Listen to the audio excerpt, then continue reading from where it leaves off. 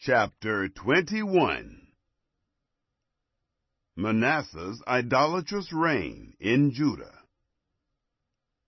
Manasseh was 12 years old when he began to reign, and he reigned 55 years in Jerusalem.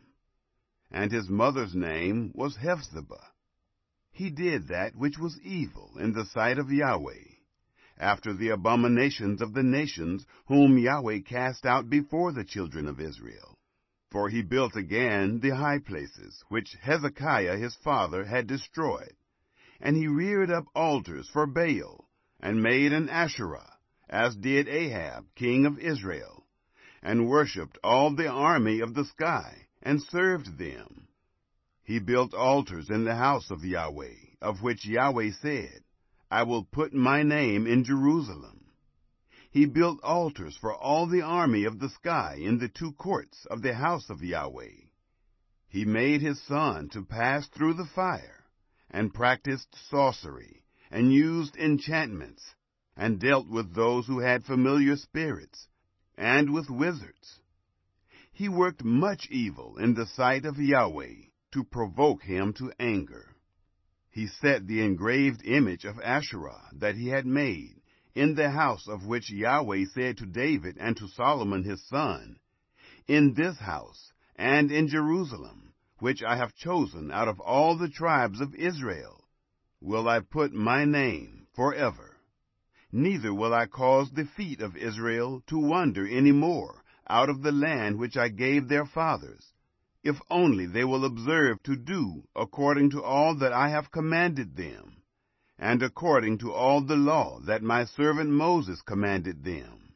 But they didn't listen, and Manasseh seduced them to do that which is evil more than did the nations whom Yahweh destroyed before the children of Israel.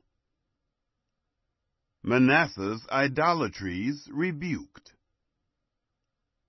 Yahweh spoke by his servants the prophets, saying, Because Manasseh, king of Judah, has done these abominations, and has done wickedly above all that the Amorites did, who were before him, and has made Judah also to sin with his idols. Therefore, thus says Yahweh, the God of Israel, Behold, I bring such evil on Jerusalem and Judah, that whoever hears of it, both his ears shall tingle.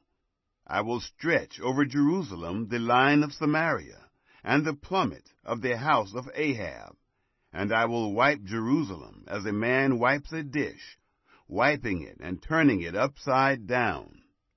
I will cast off the remnant of my inheritance, and deliver them into the hand of their enemies. They will become a prey and a spoil to all their enemies, because they have done that which is evil in my sight, and have provoked me to anger, since the day their fathers came forth out of Egypt, even to this day.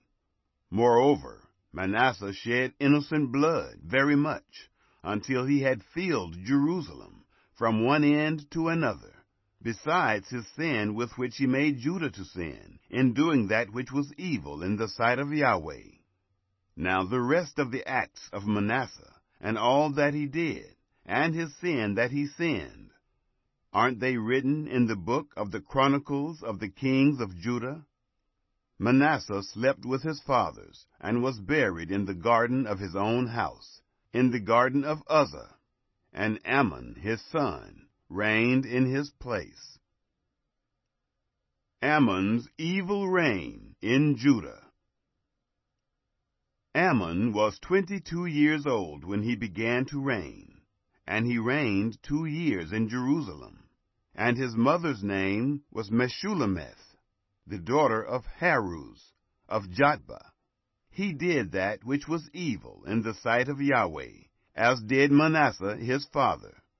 He walked in all the way that his father walked in, and served the idols that his father served, and worshipped them. And he forsook Yahweh, the God of his fathers, and didn't walk in the way of Yahweh.